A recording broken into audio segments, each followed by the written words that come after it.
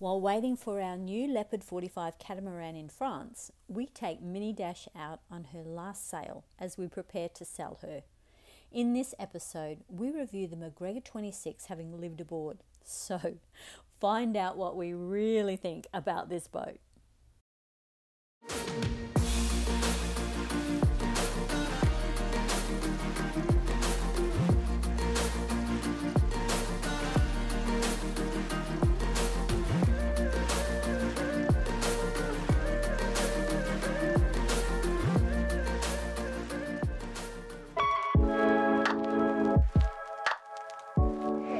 Where are we and what are we doing? we are in Coogee-Mudlow Island, which is just in the south end of the Moreton Bay, and we are beached as. We got washed up on the beach last night in a squall, and of course the wind always comes from absolutely the wrong direction if it's going to happen, and at high tide we got bounced up the beach onto the top of the tide, and then the tide went out and left us beached as. Is the New Zealanders will say. Fortunately tonight's a higher tide, so we're waiting to see if we float off today, because the high tide earlier today wasn't high enough at all. It didn't even get to the front of our boat because the morning tides were much lower than the evening tides. So we have a bit bigger tide tonight than it was yesterday, so we are expecting to float off. And we are living in hope. So any minute now. So here we are at Look at that wonderful flow. Coogee-Mudlow. In a beautiful little bay. Across there is Brisbane. Mainland. Mainland. And it's picture perfect. Apart from the fact that we're beaches. Attaching the anchor rope to the only winches on the boat that we have, which are little fairly pathetic winches, and see if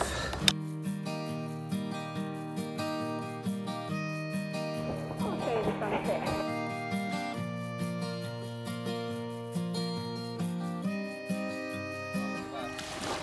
Oh, here we go. Woohoo!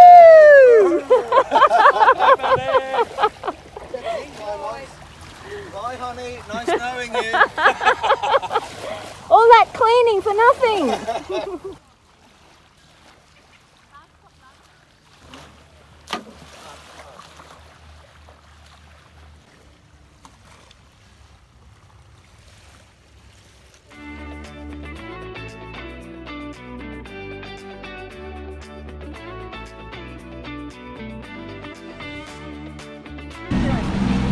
We're just going for a little day sail around Moreton Bay with the baby. You want to be on camera? Hey, yeah. You want to drive the boat? Yeah. So day sail, taking it easy. Little bit of wind, not a lot, but nice and comfy. So, having a great time. This is actually your last sail on this boat. The last sail on Mini Dash.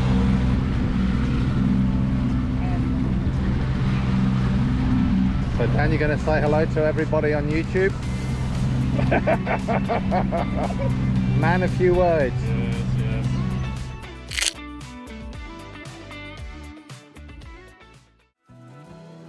Okay, so we were in the process of trying to make plans of what to do going forward, and obviously we wanted to get to the boat show because we wanted to see boats and see what was out there and what opportunities we could get. In order to get there, we had to move really fast. We had to get Mini Dash, the Macgregor 26, up for sale, and we basically only left ourselves about 10 days, didn't we? We did. So how did you feel about selling the boat? Well, it was bittersweet because while we had Mini Dash, it was a means to getting out on the water and enjoying the beautiful weather and everything while we didn't have our big boat. Yes, it was. I mean, it really suited us very well. Interestingly, we put the boat up for sale online because that was going to be the fastest way for us to do it.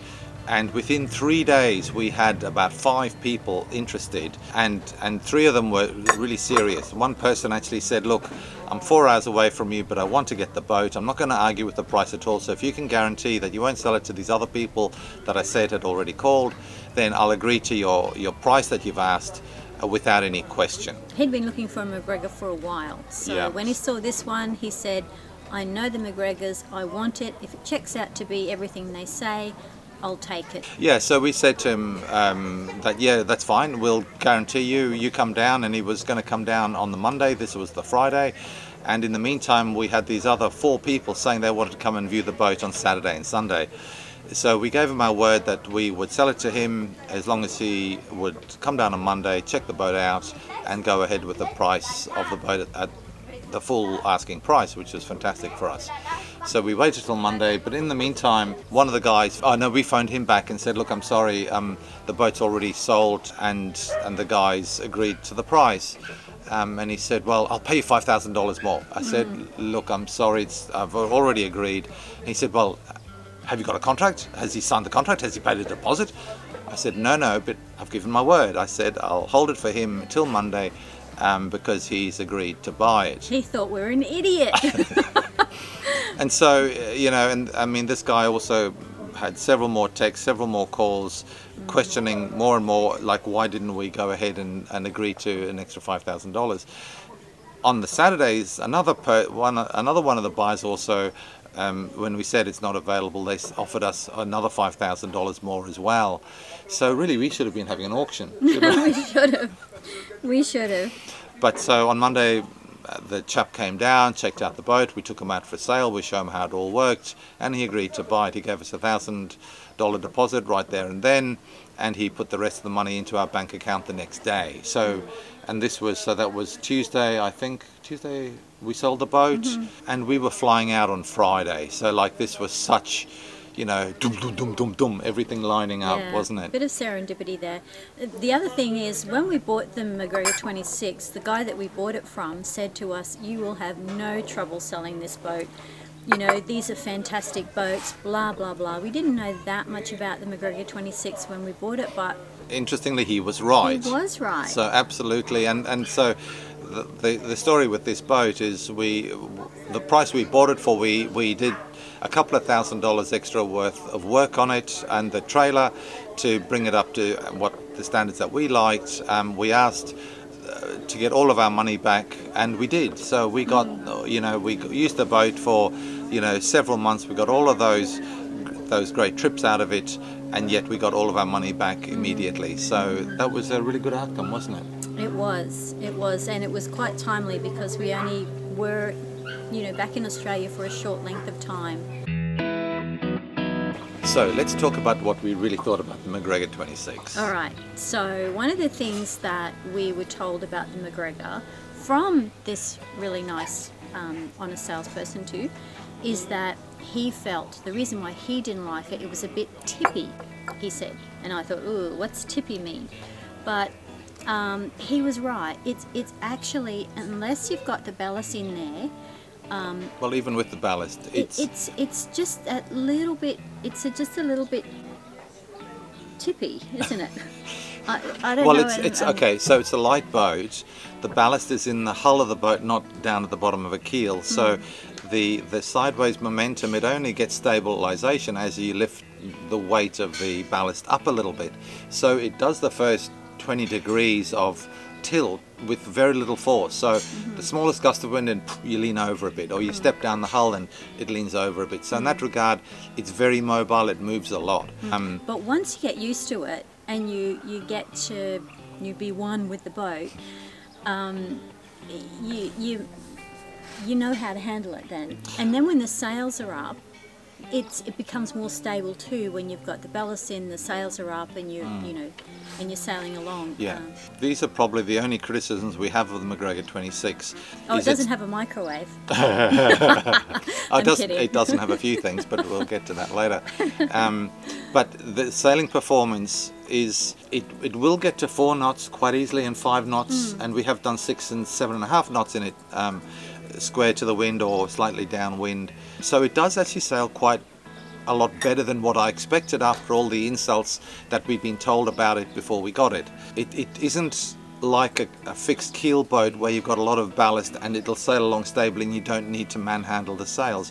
What we found is when we're sailing along in gusty wind, as you probably would have seen us sailing down the Sandy Strait, when there were gusts, it tipped over quite a lot. So the way to handle that is just to ease off the main sheet rather than correct direction with the tiller. Yeah. So, you know, you can sail along and it's a one-handed job, so it's not particularly hard, but it's fairly active sailing. Yeah, it's not a set and forget. Yeah, that's right. It's especially upwind is really where you need to be doing the trimming. There's lots of good things about the boat. It was so easy to drop into the water. You know, you can trailer it anywhere, so long as you've got a decent four-wheel drive. Put it on the back of the trailer and you can take a very short time to get from A to B, plop it in, do a splash, and you're sailing very quickly. Yeah. You don't have to take days and days to actually get to where you want to go. So that's the advantage of a sailor trailer. Yeah, when you say it didn't take long to put in the water, 45 minutes I'd say. Once we've done it a few times, and same taking it out, it does take about 45 minutes to put on the trailer. It did take us, the two of us, to rig it and to de-rig it. We were told that you can do it with one person. Yeah, you can do it single-handed, and yeah, you can, but in our experience, it was just easier. If you're doing it single-handed, the problem we found was that as we pulled the mast up, the shrouds would catch on the solar panel at the back or around a winch handle or all that sort of thing. So if you had the second person going around and untangling the shrouds, then it was a lot easier and the mast went straight up. So we would recommend two people do it, unless if you are a lone sailor and you've got plenty of time, then okay. The other thing I liked about it is it was kind of like the TARDIS. It was a lot bigger inside than it looked from the outside. Absolutely, absolutely. The space on this boat is very, very good for a 26-foot trailer sailor. Seriously. It was lovely on board. I had full standing headroom in the main area. We had a big double bed. There was a V-berth up front. We just used that for storage, as you've seen. But it had a lot of space. It had a porta potty and had pressurized water and an area to cook. We had a camping gas stove. Yeah, the only thing it really didn't have was a shower. It had a cold shower at the back. Cold shower at the back, but which you didn't want to use because it was cold and it was winter, so fair enough. But didn't have hot water. You know, when you consider what people use it for, what would generally people use a 26 Macgregor for? Well, yeah, I mean, it's weekend sailing or week sailing. It's not cross the ocean stuff. I did have somebody ask me, you know, if it would be the sort of boat that you take over to Papua New Guinea from Australia, and I don't think so. I think it's just a little bit. I don't think the rigging is strong enough. Too much of a challenge. Yeah. Too much of a risk. But it is absolutely fantastic for coastal sailing, weekend sailing, and holidays. People do live on it as well, just as a matter of interest. Well, we did live aboard for the time that we had it. Yeah, yeah. But I mean, people use it as their home base. We had some people from Victoria that, because Victoria was in lockdown, they were living up in Queensland and they were looking for a Macgregor to buy to live on as their home permanently. So you can do it. It's a bit, I mean, it obviously depends what you're used to and what you are happy with, and does also depend on the weather, because obviously if you're in somewhere that's warm and you don't have foul weather, you're outside most of the time. And of course, what we always really love about, you know, the ability to be able to beach a boat. So this little Macgregor, you know, we pulled it up on the beach and it sat down on the beach, and even we were in the middle of a storm and we were on the beach at the time, and even that was fine. The dagger board and the lifting rudders work fantastically well. Very easy, one hand, it comes up and down, absolutely marvellous. And take it ashore. We didn't have a proper dinghy.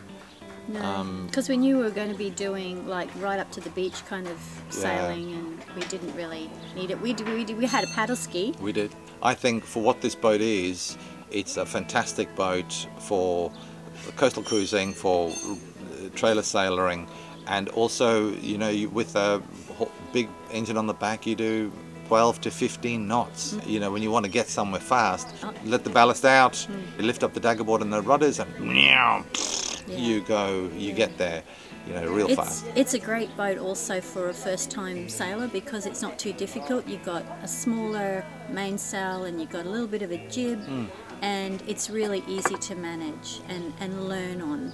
Learning to sail on a boat with a light, small boat is really good, because then every time you change the sail, you can feel what a difference it makes to the boat very directly. Whereas on big boats, a little bit of sail change and you really don't feel it because there's so much weight. They do say that you can take 6 adults out and you can sleep 6 adults. We did take 6 adults out. Obviously everybody had life jackets and that kind of thing. But yeah, six people on the boat would be too much. I mean, it wouldn't be comfortable. Really like each maybe, other.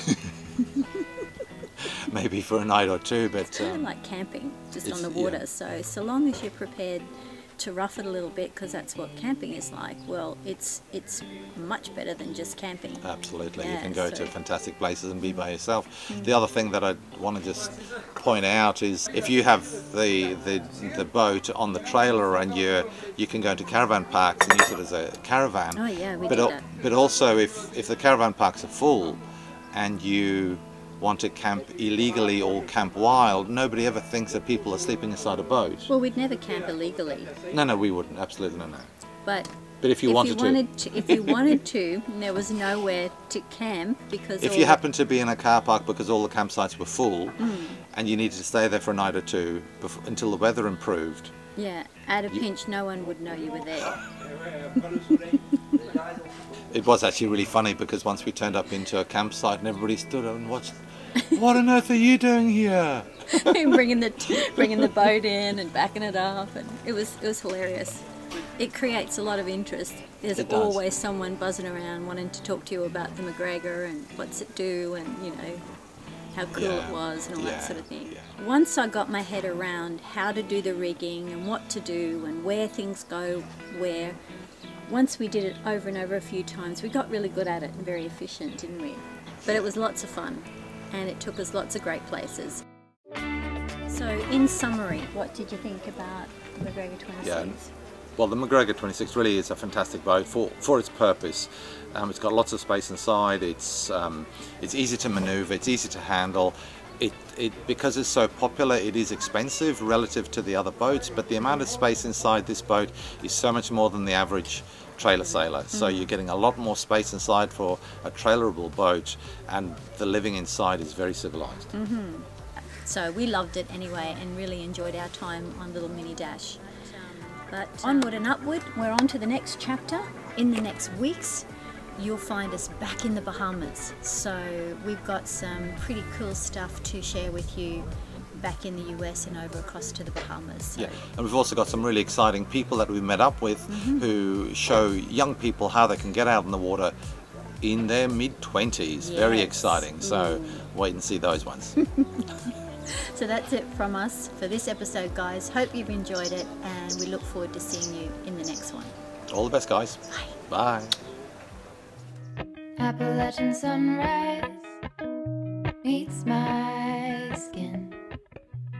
Even with my eyes still closed, I can feel it coming in. Golden. If you have liked this episode, hit the like button, subscribe for free, and ding the dong so you don't miss your fix of the next exciting episode. Love and health from the Barefoot Doctors.